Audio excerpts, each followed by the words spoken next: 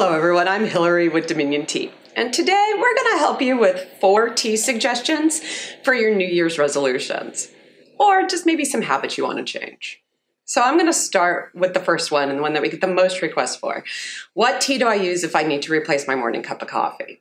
So the biggest success we've had over the years has been suggesting Malty Assam Black. So Malty Assam Black is a cut, tear, curl tea, meaning that it is balled into a very, very small ball.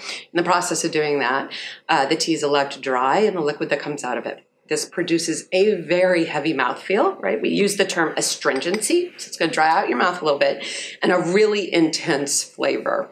This tea can absolutely hold cream and sugar if you need it, but if you're looking for something that kind of sticks with you, this is a good tea to start with. The next request we get is, I want to drink green tea, but I don't know where to start, or I don't like the fact that it's grassy. Well, we have to break it to you. Tea is a plant.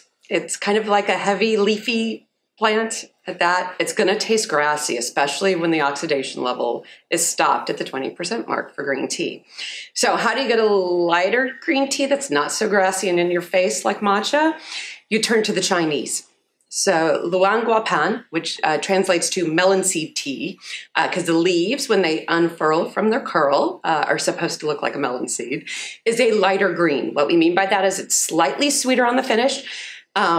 It's not as grassy. It's not to say it's not grassy, but it's not as grassy, and it's a softer tea in general. So it's an easy introduction into the world of green teas that once you get used to that flavor, you can graduate on to other teas like Dragon Well.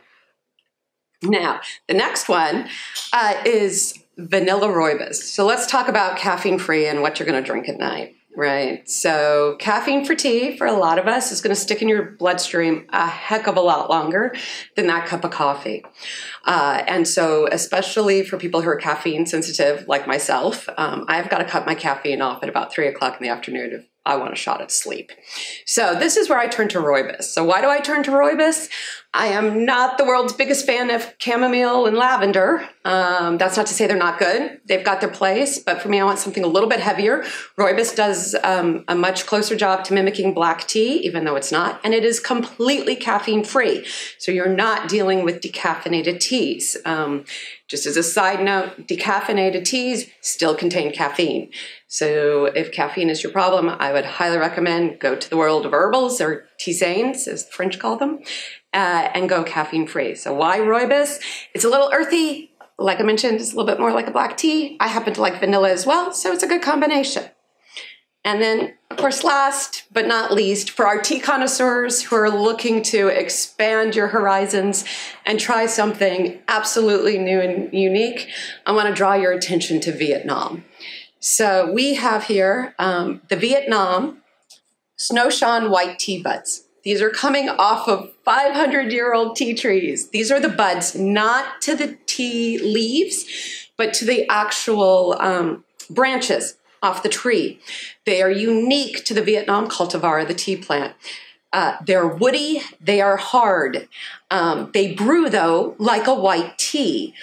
You are going to use boiling water with them. You are going to steep it that 5 minutes, and you're going to get an absolutely amazing cup that tastes like your white tea. It's going to be slightly spicy, but still floral. And this gives you something completely new to add to your tea bucket list. So for all of you who are busy planning what you're going to do in 2021, try adding some of these to your to-do list and your repertoire. And if you've got any questions or other ideas, please leave them in the comments. We hope you enjoyed learning more about tea with us. Hit the subscribe button so that you can be notified when we add more videos to our channel. And check out the highlighted videos to learn even more about tea.